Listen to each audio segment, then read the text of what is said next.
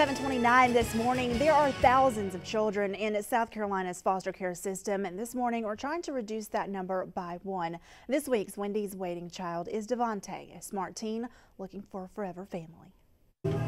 Devonte is a 15-year-old who loves to be outdoors. I like to play football. I like to do fun activities. He says he wants to play professionally and already has his eyes on a team. I want to play in Duke University. Devonte knows his southern food, his favorite meal, fried chicken, macaroni, collard greens, and rice. And when it comes to school, Devonte says his favorite subject is math because it's easier for me. Devonte needs a family that is adventurous because if there's one thing he doesn't like, it's staying at the house all the time. For more information about this week's Wendy's waiting child, call the South Carolina Department of Social Services at 1-888-227-3487 or head to our website, midlandsconnect.com.